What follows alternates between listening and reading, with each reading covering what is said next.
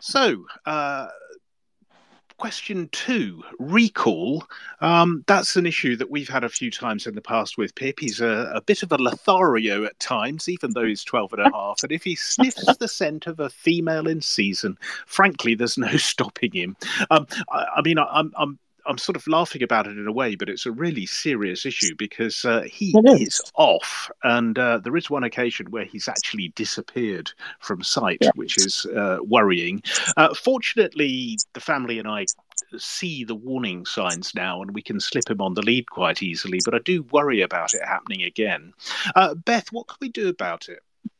Well, neighbor girls in season, that's something that controlling your dog is all about. Use gates, keep them in the house and, away from the door. Just give yourself a little extra breathing room. I'll add that in there.